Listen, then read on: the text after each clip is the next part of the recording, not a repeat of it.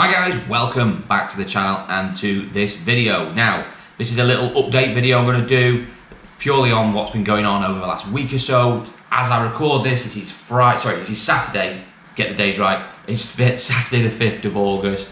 We moved into our new car site yesterday, Friday the 4th, which was actually my wedding anniversary, so I remember that date particularly well. The wife has certainly made sure she reminded me of this date.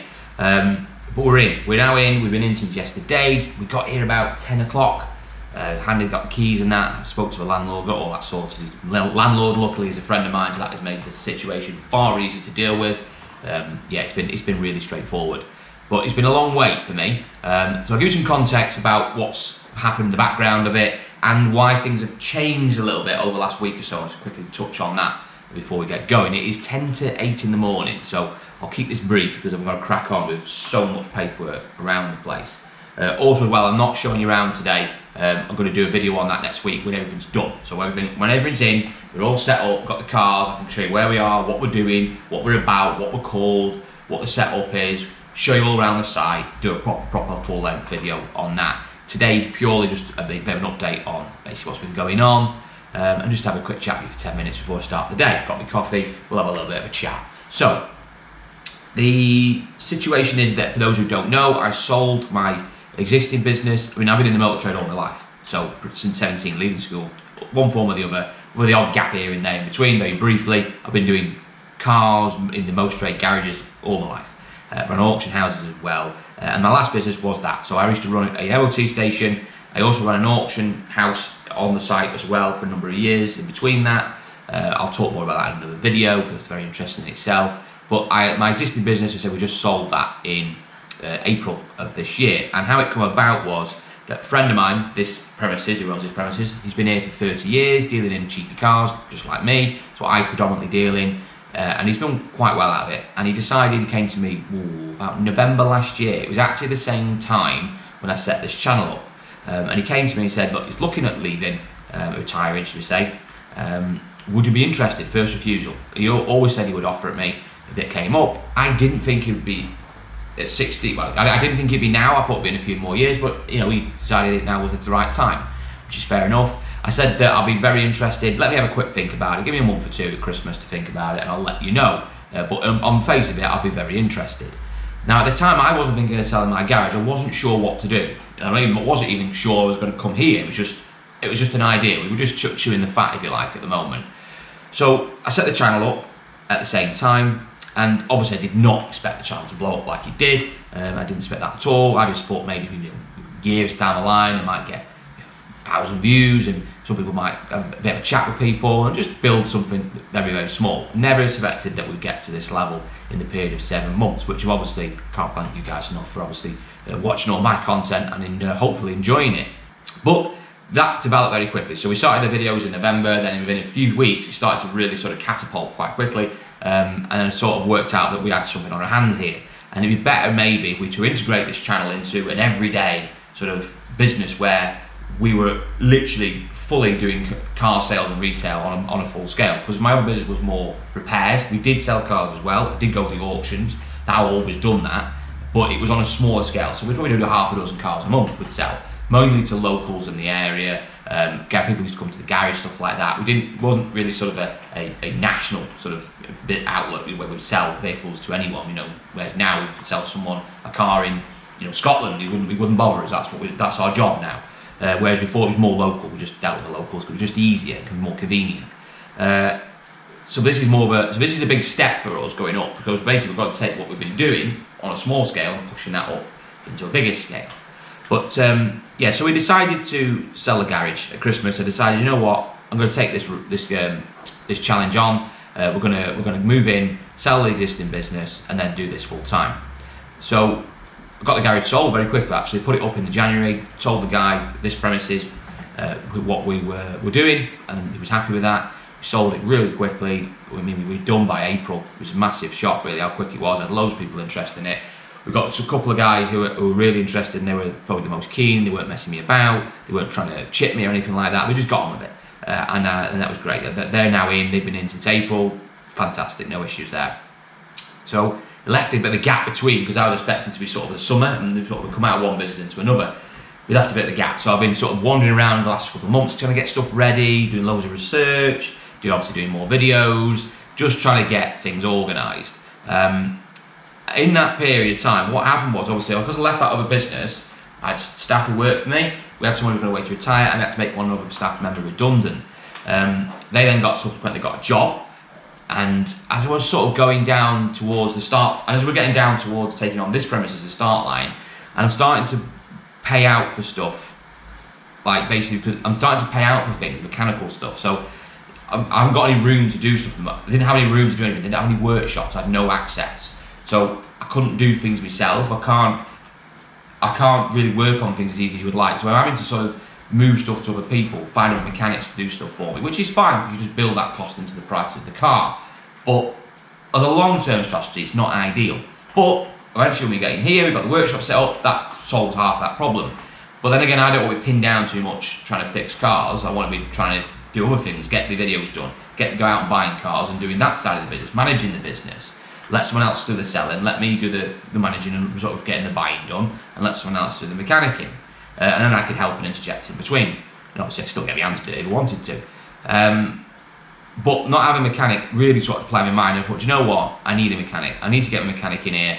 It's not just going to work me sending stuff from pillar to post to people, because you're relying on other people again, and sometimes they let you down, sometimes they're slow, and I've experienced that already, where I've sent cars to people and they're just not being as quick as you would like them to be. And I don't mean me being sort of pushy and thinking that I should push the queue. I mean really are sort of taking far too long to do something that's straightforward. So I thought, you know what, I need to get my old mechanic back. I made him redundant.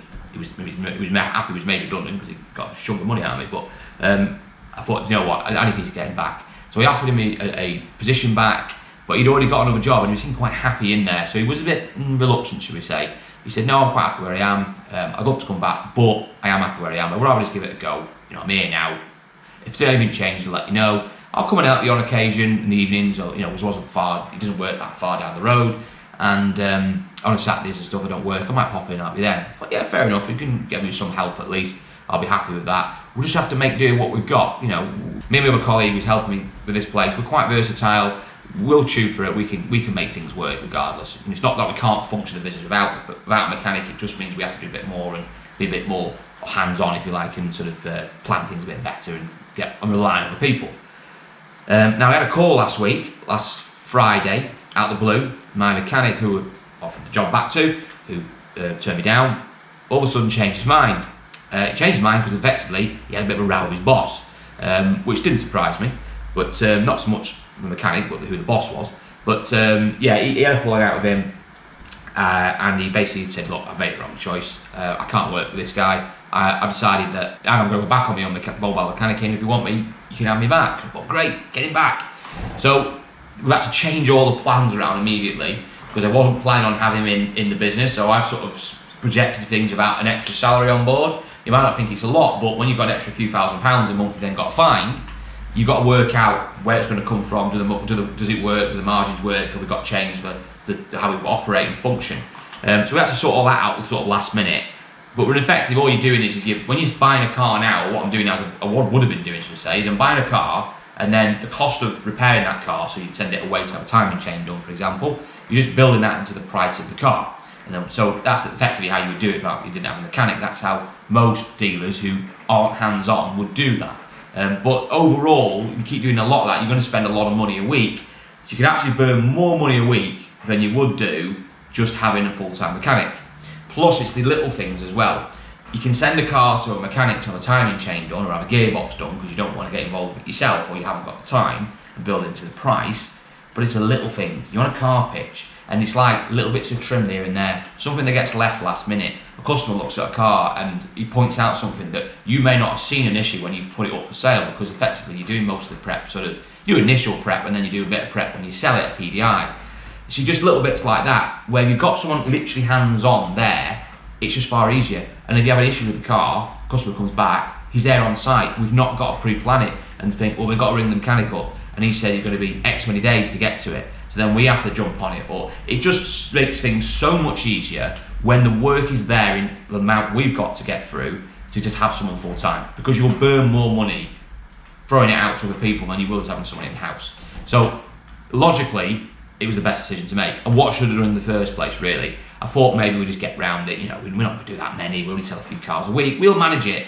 And it turns out, really, looking at it, that probably it would have been really difficult to have done that. It's far better to have someone in-house. But anyway, that is now resolved. We've got a mechanic on board. He's come and helped us yesterday move in. He's chuffed to bits. He's back. He's set everything up. He's just got on with it. He's a great guy. He just gets on with everything. Doesn't mess about. He's got the whole place cleared out and got everything set up on the tool side of it. And we're already starting to get a few big jobs in as well. We don't really want to be running a garage, so we've sort of left that environment.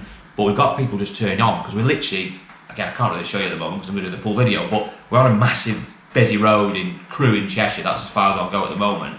And we've got loads of footfall. And we've just got people just randomly turning in. Obviously they want to look at cars, but also they want to look at get the car fixed because they just see garages and think, well, there must be garages, must be mechanics. You know, we're not wrong, but so we're just having to sort of pick some jobs out, and we're doing a couple today, just because the mechanic's here. Now he's got a few bits to get on with mine, but if you can squeeze the odd quick job in now and then, it just brings a bit extra money into the pot, because for the next week or so, we're not really going to be earning any money, because we're just setting up signs, doing paperwork, getting things organised, setting up programs and software, getting a structure in place. Effectively, we're dead for the next week. That's basically what we're saying.